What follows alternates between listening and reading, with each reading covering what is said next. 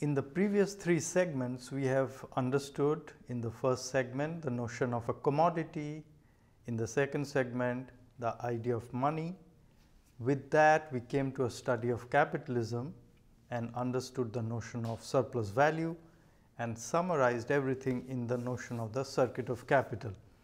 That has given us a pretty good understanding of some of the key structural features of capitalism.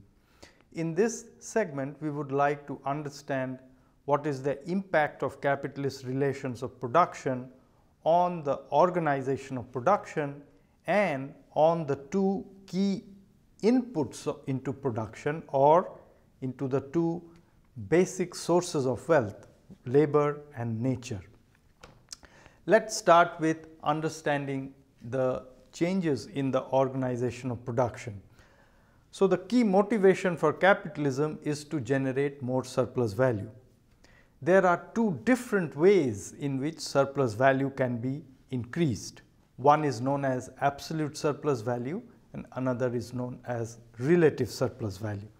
Let us understand these two concepts using that diagram of the box that we saw earlier. Let me remind you, the box, the width of the box represents the total amount of labor that is involved in production. You can think of it as the total length of the working day. The total working day in turn is divided into two parts by the value of labor power. So, this length is the value of labor power. Remember, value of labor power refers to the amount of social labor time that is returned to the working class in terms of the wage. And the length of the box represents the total value that is added by the working class in the process of production. So, they get back only a fraction of what they add and the remaining is what is surplus value.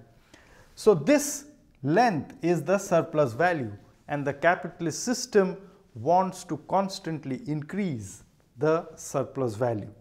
As I said, there are two different ways of doing that.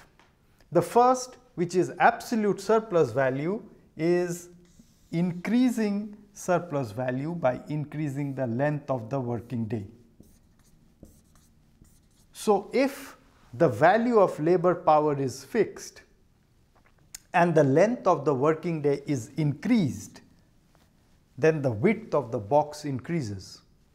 Since the value of labor power is fixed, whatever the increase in the width of the box goes into the component of surplus value.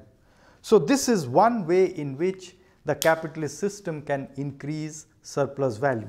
This is what is called by Marx as absolute surplus value.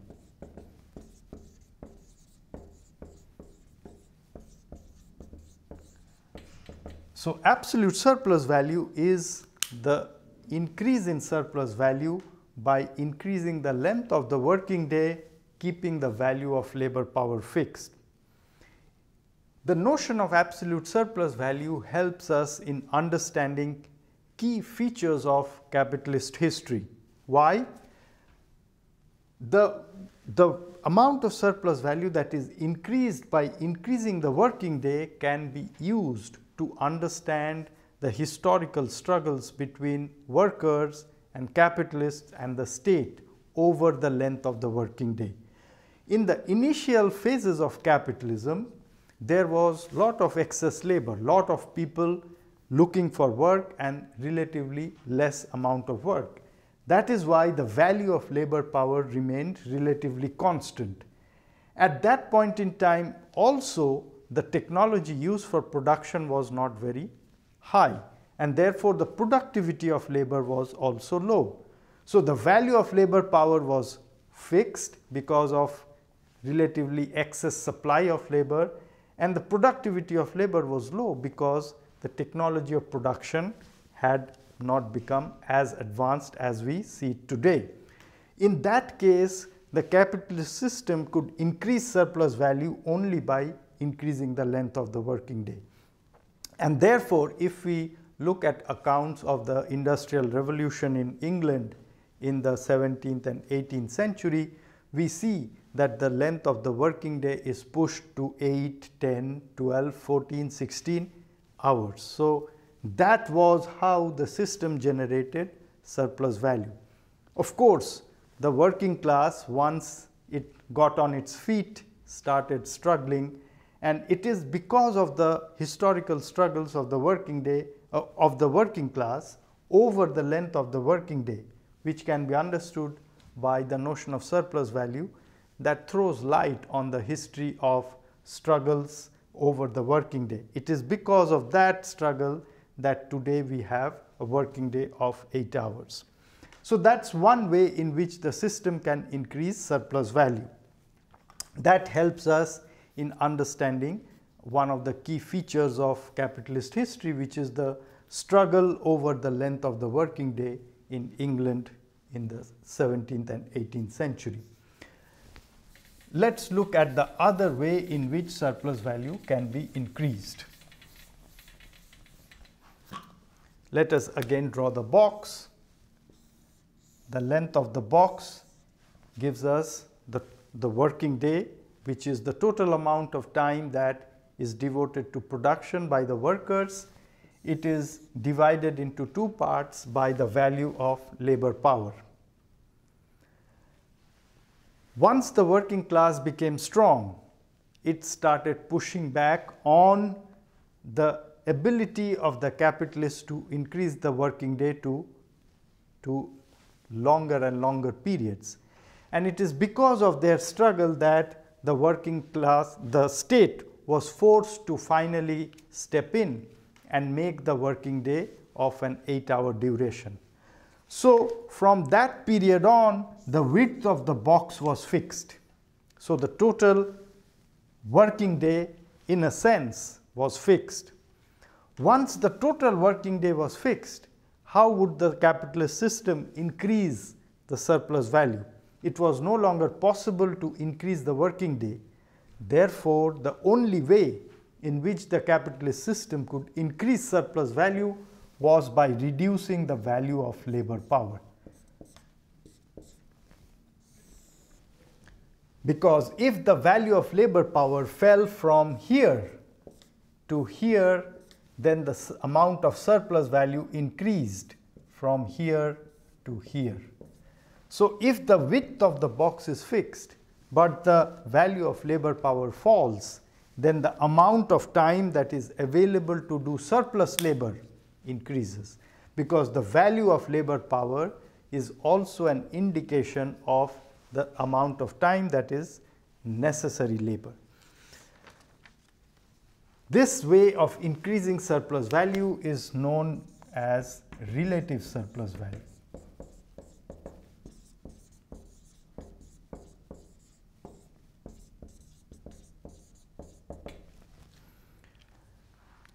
What is the mechanism by which the capitalist system increases relative surplus value? Remember, relative surplus value can increase only when the value of labor power falls. What is the value of labor power?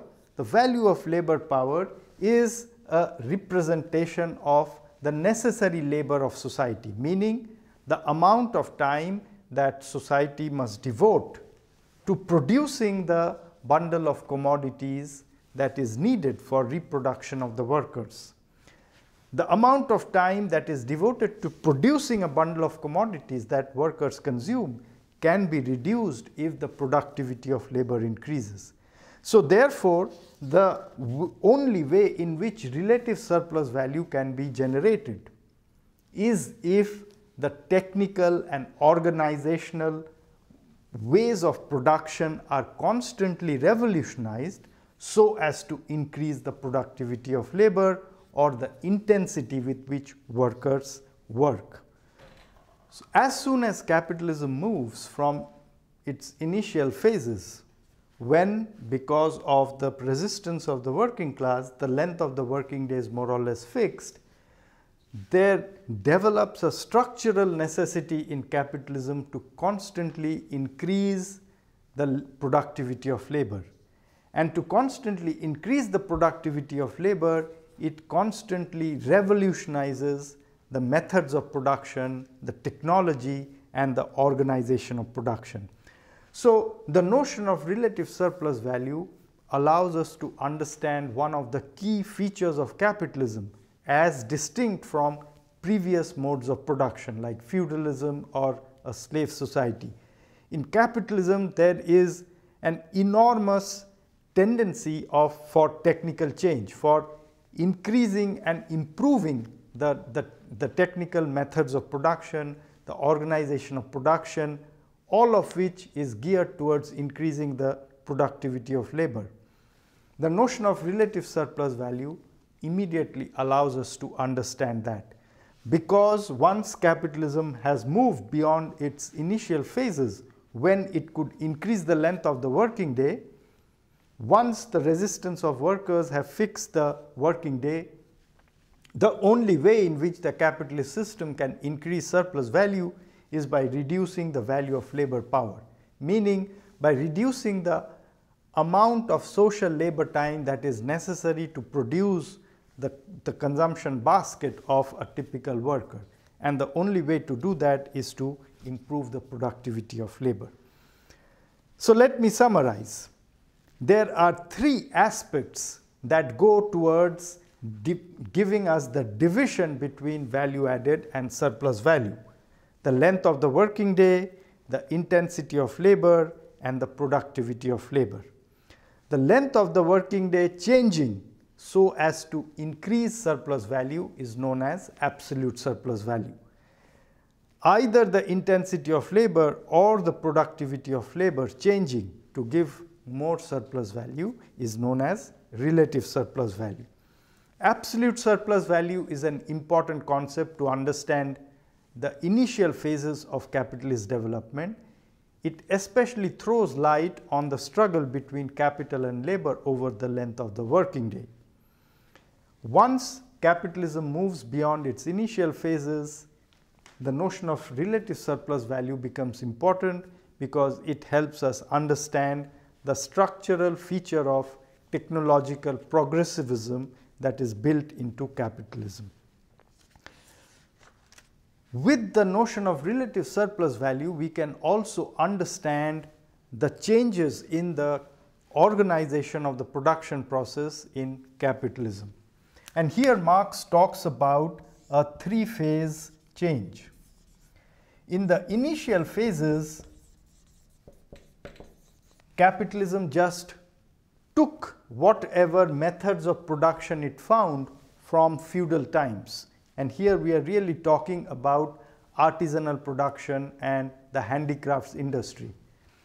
In the initial phases, the ability of capitalism to increase productivity of labor really came not from changing the methods of production, but just by bringing together many people under the same roof. So instead of many artisans working in their own home, the initial phases of capitalism saw a merchant or a capitalist bringing 100 artisans under one roof, and this phase of organization of production is called by Marx as cooperation. So the increases in productivity of labor comes about here just because when 10 or 100 artisans work under the same roof, there are lots of ways in which costs can be reduced, and that leads to an increase in productivity of labor. Again, that is a way in which relative surplus value can be increased. As we move beyond the initial phases, we do see a very significant change, which is characterized by Marx as the period of manufacture. The key change from cooperation to manufacture is that now capitalism takes over the methods of production and changes them. So whereas earlier it was just using whatever methods of production it had found, in this phase the capitalist directly intervenes in the methods of production. And the key idea that emerges here is the notion of division of labor within a capitalist enterprise. Capitalists gradually realize that one way to enormously increase the productivity of labor is to assign worker to specific tasks. So the whole process of manufacturing a commodity is broken up into small tasks, small pieces, and one worker or a group of workers is assigned to each. This is what Adam Smith called the detailed division of labor. And there was an enormous increase in labor productivity because now workers could specialize in different tasks. This phase of capitalist production is called by Marx as manufacture. One important feature of manufacture was that some groups of workers who were important or strategically located in the whole process of production of a commodity started gaining more power, becoming more powerful. So that conflict between the workers and the capitalists led to a transition from manufacture to the next phase, which Marx calls machine production. In machine production, lot of those tasks which had earlier been assigned to individual or groups of workers were now taken over by a machine. Now, this had two important effects. It again led to an increase in the productivity of labor because many tasks could be done much more quickly by machines than workers, but more importantly, the power of those strategically located groups of workers was diminished because they were replaced by machines. This is the way in which we can understand a whole history of evolution of capitalist production using the notion of relative surplus value. There are two more issues that we want to think about when we think about the effect of capitalist relations on the production process, and that is what Marx calls the two original sources of wealth.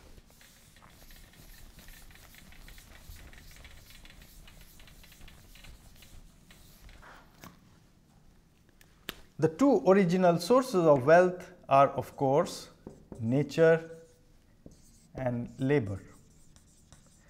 And the process of production is an interaction between nature and labor for the creation of items that are necessary for the reproduction of human beings. But the capitalist way of organizing production has negative consequences for both nature and for labor. Capitalism is only concerned about value and exchange value.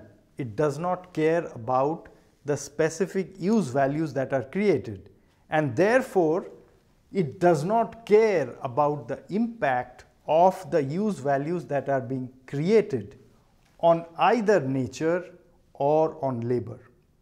So in this segment of the course, we will read some material which shows how the ecological crisis comes out of a inbuilt logic in capitalism because